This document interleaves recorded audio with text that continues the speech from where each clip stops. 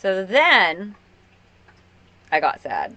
For the last 24 hours, the drug dealers in my little pocket of unincorporated Pierce County have been revving their engines louder and longer than usual as they tear down the street. They've been speeding down my block, too, something they had mostly stopped doing this past year.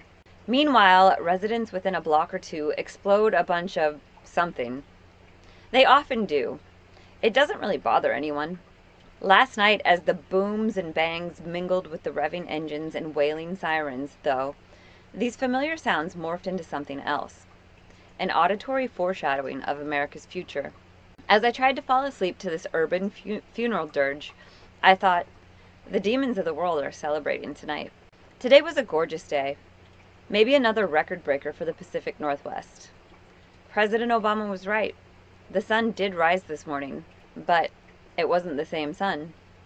Either that, or every person, every car, every road, these roads I've driven down my entire life, were muted somehow. The colors, the sounds, the faces. It was like walking around in your backyard right after it snows, but there was no magic in it. I wish I had positive words to post tonight instead of this, but I can't seem to find them, other than I'm grateful my grandpa and grandma didn't live to see this day. So that's how I was feeling on the 9th. And I would say that feeling was mostly how I felt for about 2 days.